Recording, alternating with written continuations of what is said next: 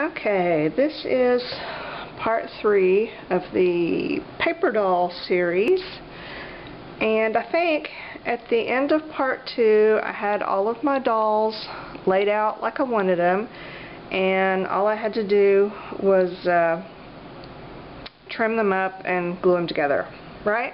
I think that's right. Okay, so I've done that. Let me show you first what glue I use. I use several different glues. It just depends on what I'm doing with them. So, you know, use what you're comfortable with. You can use a wet glue, you can use a dry glue, you know, like a tape runner or a glue stick or really anything. My go-to glue for, well, look. I guess I'm stuck to it. I mean, it's gross, it's awful, but it's because I use it all the time. I have a bottle in like every room in the house. But my go-to glue for paper on paper is Tombo's Mono Multi Liquid Glue. And you can get it at the craft stores. You can get it on Amazon. I think it's maybe $5 for the little thing. And it has a fine tip on this end, and then it has a wider little applicator on this end. It's a wet glue, but it's one of the driest wet glues I've ever used, if that makes sense. It dries tacky, really, really sticky. So if you're doing any kind of like foiling or gold leaf or you know, powdered pigments, it's really great for that, because when it's completely dry, it's still sticky. That can also be a downside, because if you're gluing stuff and you get it somewhere it's not supposed to be, it's going to stick forever. And what I usually do, I have a little, I didn't bring it, but I have a little pan of cornstarch baby powder and a little brush that if I get a sticky spot on something, I just sweep that over it and the sticky goes away. I also have a sticky remover. It looks like an eraser that works pretty good. So, super sticky Tombow Mono Multi Liquid Glue, really good for adhering papers, and it's because it is, you know, it's really sticky and it dries fast. It doesn't buckle paper at all, really. So that's what I predominantly use. Now, if I've got, you know, fabrics going, I'll use a fabric glue. I like that one from Beacon that I can't remember the name of it. Fabric, or something. Anyway, it's the Beacon brand fabric glue. Sometimes I use plain old Scotch tape. If I got a, you know, if I'm doing a sash or something around the waist and I just need to hold it together, I'll just slap a piece of tape on there. I also use a glue called GS Hypo Cement. G/S Hypo Cement. And it is a jewelry glue. It's almost like a super glue for jewelry, but it comes in a little tube and it's got kind of a gel consistency, but the applicator on it, I swear to you, is no bigger round than a needle. It's this teeny tiny little hollow tube. So I mean, you can put just the tiniest little dots of glue exactly where you need them. So I use that a lot in jewelry making, but I used it for some things on here too, because I had some little bitty things to stick on. So that's it for glues. Let's look at some dolls. And I don't think any of them ended up turning out the way that they were at the end of the last video, but they're pretty close. Except maybe this one. Remember this girl? Remember the big girl here? I had her kind of doing that and that, and had a maybe hat on her. Yeah, I could not get inspired to finish her. She was just not really exciting me, so I abandoned her. I will just put her back with my supplies, and we will resurrect her at another day. And I'll show you these two right quick. There were some from that I had before, some of my older dolls that I'd made. And I was just putting funny muscle arms on them. I can't tell if I have enough light. I think I do. So they didn't change much. I put a hat on her. You know, I trimmed the arms up and got them positioned just right. You know, you always want to try to match your body shoulders to your arm shoulders, so did best I could there. And then I found this horribly tacky hat that I put on her, and I don't know if you can see, but she's got a tiny little dot of sparkly glitter glue right there for an earring. So that's all I did for her. She's still not finished. She needs some more stuff, but she's good for now. So I'll put her back in the bin to finish another day. And this one too, she really just needs some accessories. And then I forgot to trim. Don't forget to trim between the legs. That is so important. That just really, you know, that just frustrates me so much when I forget. So, yeah, I've got to trim between her legs, and then her dress just needs some embellishment, I think. But I had to, and this guy, I had to like completely cut him apart and turn his arms so that they would be right with her body. But it worked, and I really like it. She already had the little mask, and then I put these earrings on her. And I don't really know if you can tell what they are. They are some vintage rhinestones in brass mounts. So they've got a little brass fitting that the rhinestone is already mounted into. So, you know, on these you really need jewels with a flat back, not the pointy back, because it'll poke a hole and it won't lay right. So these work perfect if you have some of those. And it's these little things, that's what I use that GS Hypo Cement for. So she's going to go back in the bin for another day. Let's look at these girls, because I completely changed these three girls. Remember them? They actually had half bodies. And I chose their little clothes and legs and everything, intending to keep their half bodies intact, you know, use them the way they were. Okay, it didn't work out. The clothing was not fitting right. You know, in order to get the waist small enough, I had to cut in, but then, you know, her own waist was out here, so it wasn't right. It just was not happening. So I just ended up cutting all their heads off. Except for this one, she got to keep her neck and chest. See, right there? But she had to lose her arms. Her arms didn't work. And these little awful arms, look how pale and skinny they are, especially compared to her natural color. But, you know, whatever. I found them. I had them. I stuck them on. You know, they fit right. So she does have arms. She has weird little skinny arms. And, let me see. Did I change her clothes? I can't remember. I'm going to have to refer back to my picture right quick. I think I did, because she was wearing a different... Yes. She was wearing the music dress. I decided I didn't like the music dress on her because it washed her out. It was just not a good color on her. So I changed to the sparkly dress, and it was a little bit bigger than the other dress that I had chosen for her, you know, when she still had more of her body. So because of it, the black and white legs I had for her just didn't work. They were too skinny. So I switched and gave her these legs. So she's got new legs, new dress, you know, changed her body, cut off her arms, and she had the most horrible hair. Look at that. She looks like a cone head. And that was her real hair in that picture. And, you know, her stylist probably told her that looked good. I feel bad for her because it didn't. So I covered it up for her, and I love this hat. This hat is fabulous, and I don't know how well you can see. It was tedious to cut out, but that is how strongly I felt about covering her awful hairdo. I was willing to go through all of that fussy cutting in order to hide her heinous hair. So she should really thank me. And then she has also got, what are those? Yeah, they're kind of smudged right now. Okay, she's got little glitter glue, tiny little glitter glue dots in her ears for earrings. Because, you know, on that size, it's really hard to, I didn't have any flat back stones that were small enough.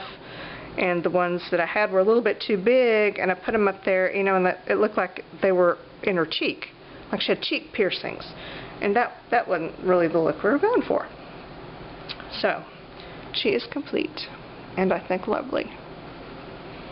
And I had even considered doing a fashion show, you know, where I would like walk them out the runway and turn and you know, and then walk back. But I decided it was too much effort. But I did entertain myself for quite a while just pretending that I was going to do that. Okay, these girls. This girl, let's see, she kept her same dress. I ended up having to get rid of her body because it did not work with the dress. So I gave her one of those little dress form bodies, and you know, she had to lose her neck because the dress form has a neck of its own, but she got to keep her same legs. And I don't think she needs arms. I'm good with her without arms. You know, she's one of my special armless girls. And then I found this little witch hat that perches perfectly right on her head, and she has a tiny little gold glitter glue earring. So I think she turned out quite lovely as well. And this girl, I know I had her in kind of a pretty pale dress, and then those rainbow striped stockings, but had to change her too. So again, her body was not working with the dress, and I just wasn't in the mood to, you know, print out a completely different dress and a different size for her. I'm trying to use what I had. So I had this body, and it's the kind, you know, it had the little wire cage part at the bottom. I just whacked that off, and I saved it because it would make a cute hat. So anyway, I did that. I put those little pink legs on her, and then gave her that top hat. And I really think she needs something. I'm not sure what. Maybe something around her waist. She needs some more details. I'm not sure what, but you know, she's good for now. And you may be able to tell that adding the little embellishments and details is not the fun part of this for me. The fun part for me is the assembling all the parts and pieces. You know, it's the mad scientist, switch that head with that one, and these legs, and you know, a different dress, and that's the part that I like. I like the assembly part. But when it comes to the, okay, they're already assembled, now let's give them some accessories and decorate them,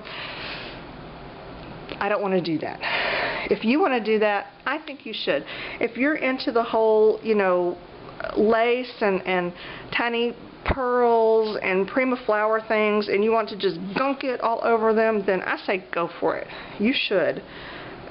Personally, when it comes to paper dolls, I'm a little more minimalist. Or lazy, you know, whichever word you prefer. It's okay. Alright. And I had these bodies that I cut out. They were full bodies, full magazine body. Well, she didn't have legs, but she worked out just the way I kind of thought she would. I gave her her little stocking feet and put her shoes on her. Made sure to cut out these little areas that I nearly overlooked. Her waist looked a little high, I think, because of the shoes. So I gave her a little lace belt thing to kind of pull the waist down a little bit. And she's wearing a crown that has some glitter glue accents on it. And then these are two tiny little plastic cabochon, you know, crystal cabochons for her earrings, and they're almost too big. They almost look like cheek piercings, but you know what, that's okay. So there she is. And then this one, I ended up cutting her off quite a bit. You know, she had quite a bit of excess on her. I cut off a little bit there, and then I even trimmed her up even more than she already was, which seemed like a horrible thing to do because the little thing's already so skinny. But I had to get her little skirt to fit right and for it to all, you know, work out. So that's just a little cardstock. Here we go again. Scrapbook paper, scrap, that I used one of the templates on. And look at, on part 2, I did find several of the websites that I used for the clothes templates, and I put them in the video description.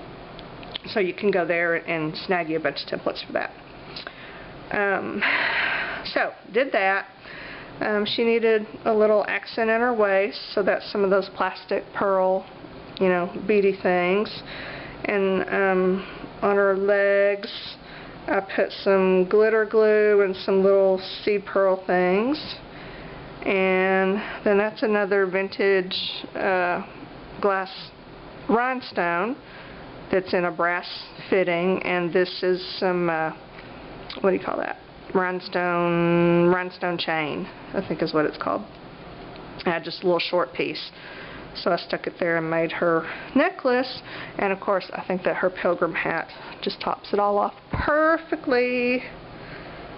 So those two girls came out great, and I don't think I would add a single thing to either of them. I like them just like they are. Okay. These two were my kind of weird ones. I think I started with the body on both of them instead of the head. And I'm liking them. Okay, this is the little homely woman. And, you know, she's just got her plain dress form body and her J-Lo legs, remember? And I did trim between.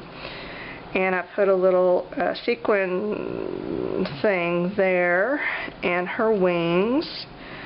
And I just went all over the place on hats for her. She definitely needed a hat or something, because her head's just awful. But I couldn't find a hat that I really liked. I had tons that would work. I'm just tired of them. I'm tired of the same hats. So when I got some of the little seed pearls out for that other doll, I also had a piece of, you know, a little flower off of a piece of lace from a wedding dress. So I just put that in her hair. And then she's got another rhinestone mounted in a little brass fitting for an earring. So I think she looks quite lovely. This girl needs something. I like her dress. I gave her, I don't know if you can see the sparkly, there's just a few random sparkly glitter glue accents on her dress. And this up around the bodice part, okay, here's what happened. Let me tell you what happened. You remember this girl? Her body was black to begin with, and which looked great, you know, contrasted with the dress really well. Okay, I go to put her together, and I put glue on the back of the dress around the top, and then, you know, brain dead as I was, her head wasn't on, I just had the body. I stuck it all the way up here. That's where I glued the dress. And I held it back, immediately realized my mistake, but, you know, thanks to Tombow Mono Multi-Liquid Glue, it had almost started to dry and stick beyond pulling off. So, you know, I yanked it off, but you can't get rid of this. Once it's on there, you know, you can't take a little water, and it's there, and it is sticky forever. And I knew, you know, it was on the black cardstock, so it left kind of a shiny trail. You could see it. It was not pretty. So I knew I was going to have to cover it. And I decided, since I'd already, you know, messed it up with the sticky glue, I just put the sticky glue over the whole thing, and then I had some scraps of some gold leaf papers. So I gold leafed her body, and then put her dress on. And when I did get her dress glued on correctly, there just wasn't enough of a contrast between the body and the dress, so I used these little tiny, they're plastic cabochons. They're kind of a gray color. I just used those to kind of accent the top edge of her dress and break it up. So there she is. I like her. I like the dress. I like the body. I like the head. I like the hat. She had wings, those colorful rainbow wings. I decided I did not like those wings once I changed her body to the gold leaf. The wings weren't working for me. So I may try to find her a better pair of wings to go. Either that or some muscle arms. Either way. I either want fairy wings or muscle arms. Okay, so yep, there's those two. And these are the last three girls coming down the runway. This girl, this one, and that one. And I don't know that they changed a ton, except for maybe just their accessories. Let me check my picture to make sure. Yeah, she's still good. That's what I chose for her. Okay. She changed a little bit. Okay, here's what I did. Let's start with this one. I left her body plain. I liked the contrast between the the body and the dress. She has her little heart arms in the back. Her dress fit great. Legs cut out really nice. I put a little piece of trim down here just because I had it. It doesn't match, it doesn't make sense, and I don't care. I like it. So that's just a little piece of ribbon. And then I put a piece of, this is that organza ribbon, around her waist for like a belt. And then I had these three weird little, those little rose things that I stuck on there for an accent. And she has got glitter glue, tiny dots of glitter glue for earrings. And her necklace is a larger vintage rhinestone with a brass mount. And I just glued, or maybe I taped. I think I glued it and then taped over the glue. But it's just a piece of chain that I cut. I have a whole bunch of jewelry stuff, so I cut her a piece of, that's an actual necklace chain. And then just use my hypo cement stuff to secure it all right there so that it hangs like a necklace. So see, she's got necklace and earrings and the works. So she turned out really cute. I like her. Okay, Frida's body was plain to begin with, and what I ended up doing, I just had a couple of rubber stamps laying around, so I just stamped on her body real quick. I wasn't really liking the way her dress, this shirt was a little bit longer, and I wasn't really liking the way it was fitting her, so I ended up trimming her body out and then giving her some heart-shaped arms. And I did her petal skirt like I showed you, like I'd planned to, and that turned out really, really cute. And then I just put a piece of black lace in between for a belt. You almost always, when you have a shirt-skirt combination, you really need something in between to break them up, because they kind of don't make sense if you don't. I had this little mask that fit her eyeballs just perfectly, and everything I put in her ear looked stupid, so I didn't give her an earring. Could not find a hat that I liked for her. I had I think a sombrero, but once I started getting her put together, I didn't like it. So that's just a little die-cut flower that I stuck on there. I need to find something interesting to put in the center. I might put a round one of those maybe in the center. But yeah, I like her. Other than that, I think she's done, and she turned out great. And I love the little petal skirt like that. I'm going to do more of those. I was going to leave these here so you can stare at them while I'm talking. And then this girl, last one, and let me see what I changed about her, because she did have a couple of changes. Oh yeah, I remember now. Okay. I axed the hat. I decided I liked the flowers. So no hat for her, but she got a mask. Her body is, I believe it's the same that I had last time, but I just took a piece of decorative scrapbook paper and covered it because it was one of those plain bodies. So, that gave it a little bit more interest. And then I cut out her arms and got those positioned fairly right. And I did, okay, in the last video I had it revert. This is the same piece of scrapbook paper, it's just, the other side. And in the last video I think I had the cream color one had this turned for the cream color one and then this one the other way. And of course I didn't realize till I had it glued down and dried that I switched them. Not a big deal, but once I realized it, it just threw me off. I'm like, it doesn't matter, but just because I did it and didn't mean to, and it wasn't like the other one, then I was just all weird. Okay, it's strange. I can't explain it. But it's fine. It doesn't really matter. I think it turned out cute. And she just had a lot of dress space here because it's, you know, she had big legs. It had to be long to cover. So I put, this is just dots of glitter glue all around there and around her neckline here.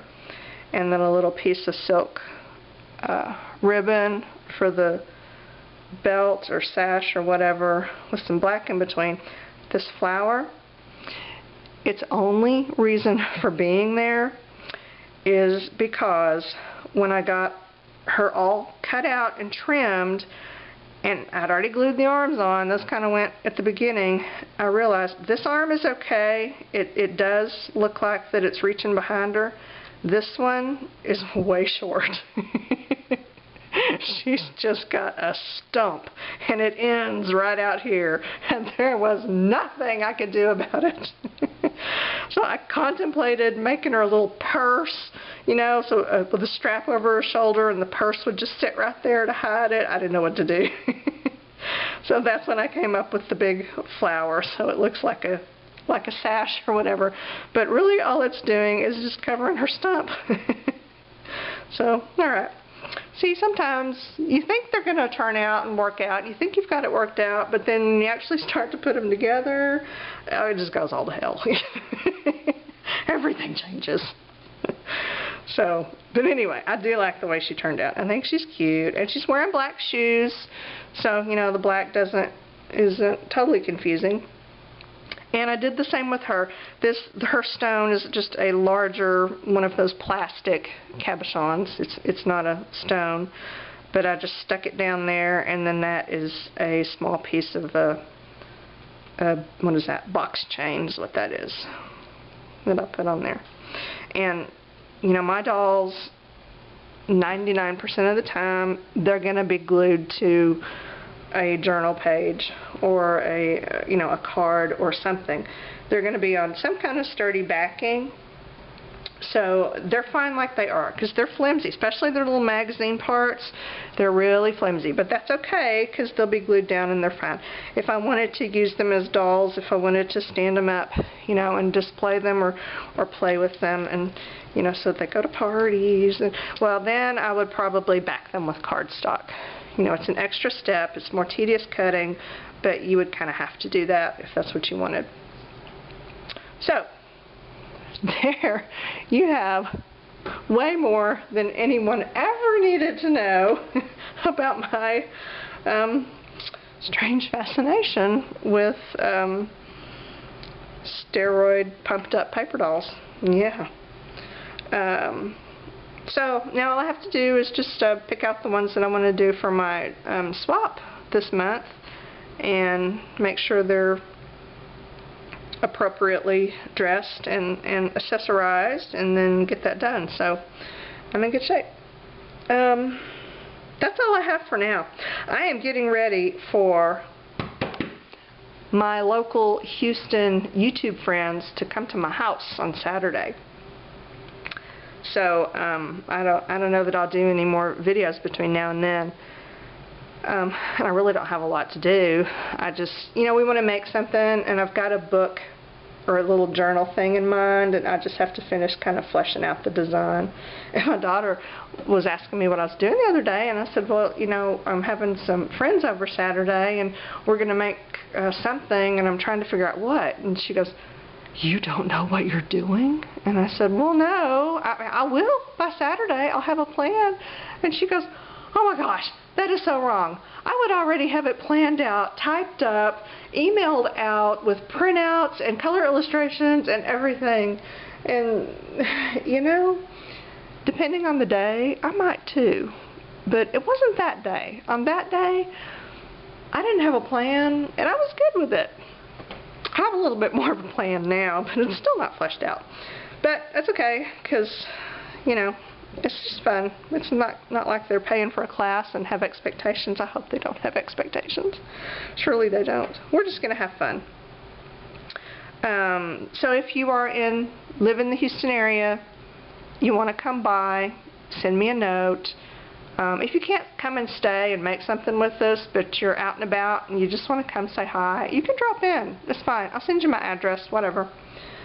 So until then, that's all I have. So now everybody go start collecting people parts and severed heads so you can make some paper dolls, because that's not weird at all.